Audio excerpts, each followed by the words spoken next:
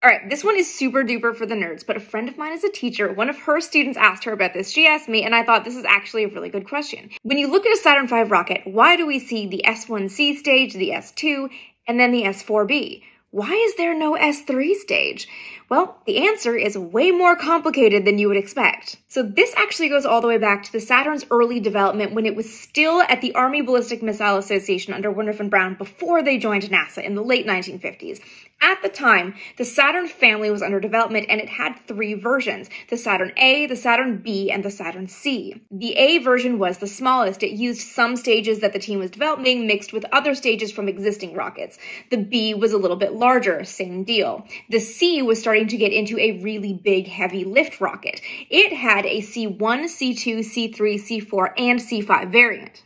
As these rockets got bigger, they also developed more stages. When we talk about staging, basically think about small rockets stacked on top of each other so that the combined power and the combined thrust of all of them firing in sequence is what gives the spacecraft right at the top all of the momentum it needs to go wherever it needs to go.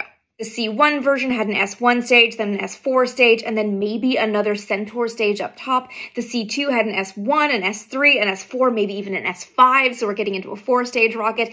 The C3, the same thing, an S1, 2, 3, 4, and 5 stage. These rockets were getting bigger, and they were designed to be able to take payload to the moon and to other planets. Then in December of 1959, an evaluation committee decided to entirely drop the A and B versions, leaving it with just Saturn C. NASA took this recommendation and passed it on to Von Braun's team in Huntsville, and it concurred, and decided to actually drop production of the S3 stage. It just wasn't needed anymore. The stages it was developing were proving to be really powerful that we didn't need this extra stage. As the rocket developed and the pressure mounted because there was suddenly a deadline to get to the moon by the end of the decade, the C2 and C3 versions were dropped entirely. The C4 version was briefly considered, but eventually entirely replaced by the C5, which became the Saturn V.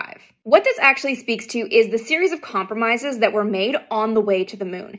This rocket family could have been incredible, and it could have been in production for decades and had us going into space with much more regularity than we saw in the post-Apollo era. But the pressure to land on the moon and the need to get there by the fastest means possible kind of meant the path of least resistance, and that was the Saturn V. It's really interesting to look back at the engineering and wonder what if we had done all of the things right off the bat.